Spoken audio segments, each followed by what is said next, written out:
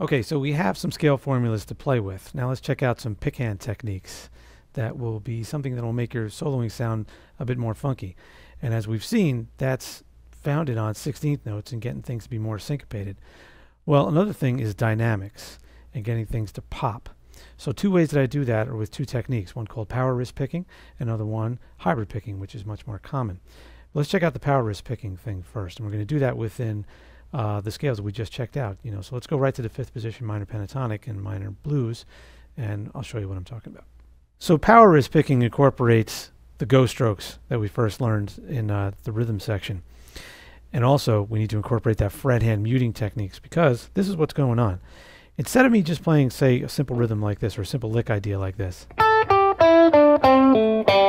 which is cool enough, but I want it to have more depth to it. I want it to have more dynamics. I want it to have more power. So the way I do that is I employ a strumming stroke, or more of a powerful stroke, that's founded in my wrist, or centered on my wrist, hence the name power wrist technique. And I do this. The way that I made the muting happen is I used the finger that I'm fretting to lean over on the next string down to make contact with it. So when I make the harder pick attack, I'm definitely going to hit at least 2 strings, maybe 3. I'm trying to just do 2. But that finger makes sure that I only hear the one note that I want to hear. So I set up an exercise for you. The first one here, I'm going to show it to you at 65 beats per minute, where I'm going to make use of that scale. I'm just going to walk down, and that's going to be actually the first part of the sequence. But let me play it for you. So here we go. 2, 3, 4.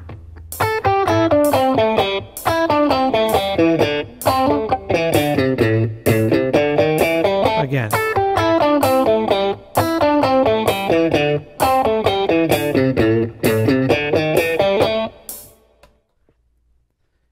So what I did is I simply just descended sections of the scale, and I used that power wrist picking, and it just gave it so much more life than just going.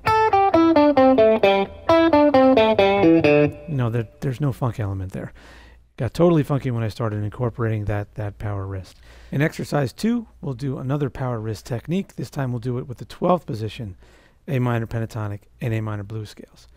So 65 beats per minute one more time. Same deal, muting techniques, and get those notes clearly played. Let me show it to you. Here we go.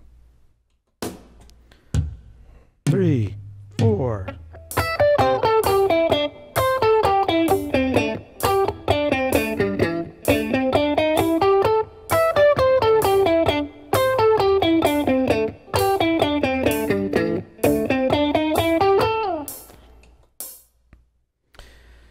Now, as you play these two exercises and start using power wrist technique in all of your licks, don't worry so much about being completely precise. This technique is also supposed to have some riot factor to it. It's supposed to have some danger. So if a note sneaks through where your muting technique is not completely perfect, that's okay. If an open string sneaks through, or you get a note that is slightly dead or something like that, that's okay, because the technique is about attitude. A lot of your funk playing is based in attitude, your rhythm and your soloing, and this technique really exemplifies that. So it's meant to be something that's kind of dirty. So don't worry so much about missing a note here and there.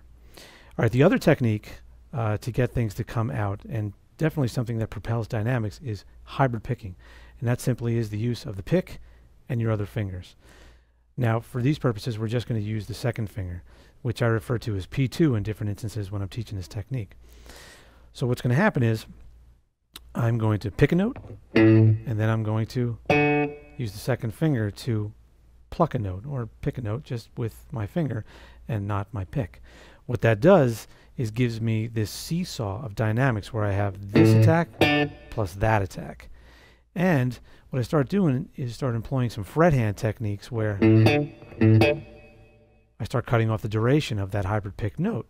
So I get the dynamics to pop, and I also get that tightness, that syncopation, and that I like to have in my playing, in both my rhythm and soloing playing. But in this case, just with soloing, works out really nice. So I have something set up for you here in 2 exercises that employ both of those pentatonic scales. Let's check out the first one, which is exercise 3. We'll stay at 65 beats per minute, and we're just going to come up and down the fifth position A minor pentatonic scale. So I'll just do it for you here. I'll play it for you once. Here we go. 3, 4.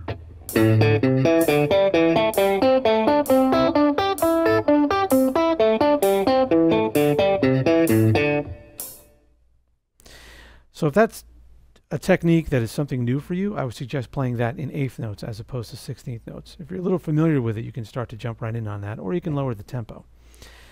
Now, I'm going to take that technique and put it in the 12th fret, 12th position. I do that same A minor pentatonic scale, but this time with a different fingering.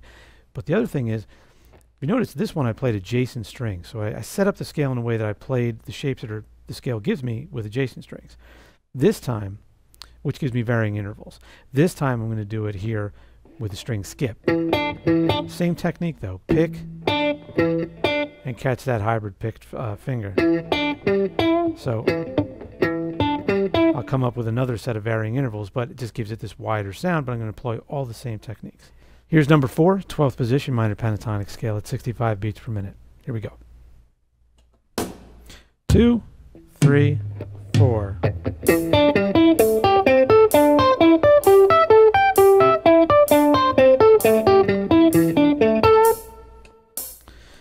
Notice at the end, I played an octave.